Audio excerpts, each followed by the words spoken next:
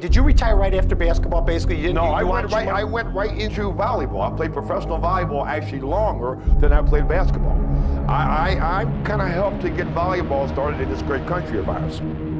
He was one of history's greatest Pied Pipers because everywhere he went, he had a following.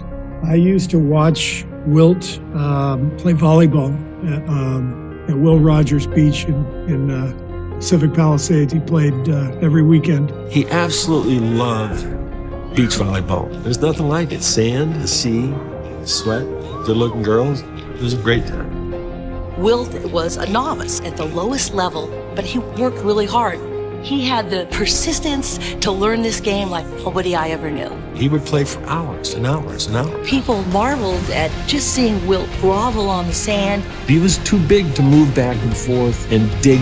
You know, his arms were long, but, you know, he got very good at it. Yeah, you can imagine he was pretty good. Volleyball became his passion, and he thought he could make the Olympic team as a volleyball player. He was a better player than I would have expected him to be.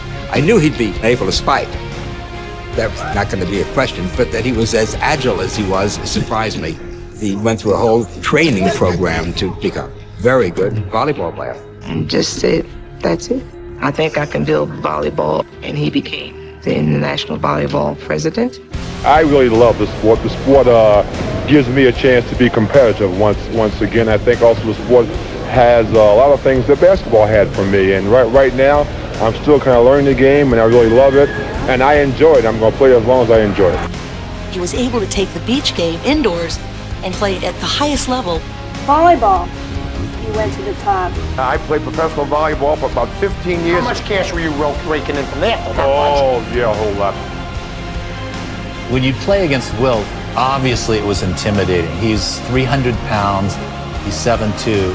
He had so much power, so tremendously strong. It was just awe-inspiring. A lot of people hit the ball 100 miles an hour, but it seemed to me that he was hitting them 200 miles an hour. He hits the ball hard, blocks well, and for a while led the league in attacking efficiency.